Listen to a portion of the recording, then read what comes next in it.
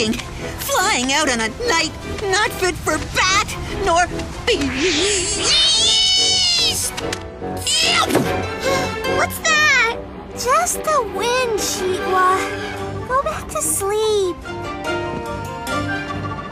Maybe it wasn't such a good idea to camp out in the clubhouse tonight. Maybe we should go back down too. I knew I heard something. The wind. Stop hogging the blanket and stop being such a fraidy cat. Psst. Hey, Sagwa, Dongwa. Sagwa, go to sleep. I didn't say anything. Sagwa. Sagwa. Sagwa.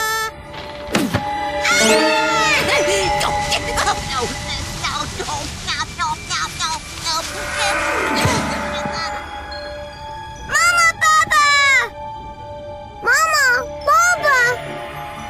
Mama, Baba! They might be in the kitchen. Oh, the poor magistrate today. Tai insisted they go on their afternoon stroll.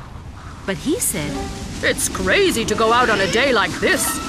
Tai-Tai's hat spun in the wind, and when she let go of the magistrate, he started spinning too. His imperial robes were bitten by a dragon statue, and Tai-Tai's sleeve dogs almost became sleeve birds.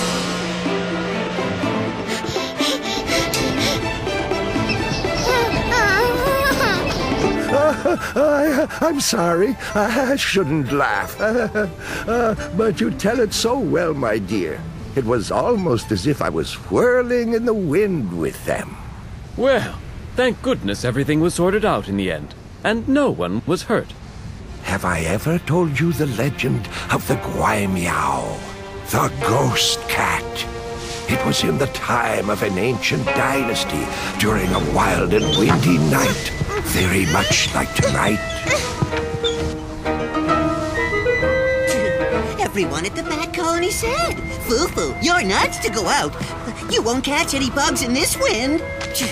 I said, "Oh yeah? I'll have so many bugs blowing my way. I'll have to open a bug stand in a market."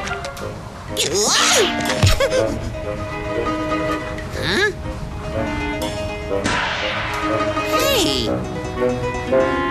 Hey! Sagwa!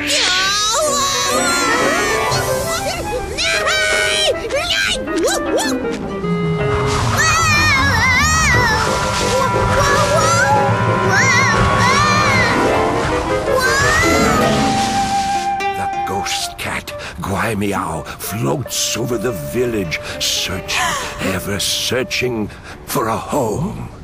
The first sign that the ghost cat has entered your house is... Ghost cat? The first sign is... when the shutters rattle.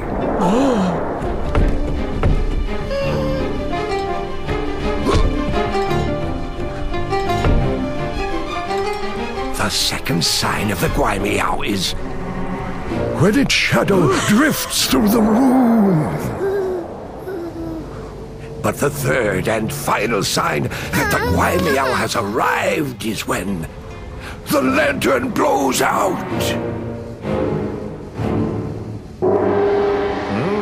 Looks like there's no ghost cat here. Oh, yeah. You almost had me there. You make it sound so real. Sagwa, you should have been asleep hours ago. It's so scary up in the attic. All the wind and the and the wind.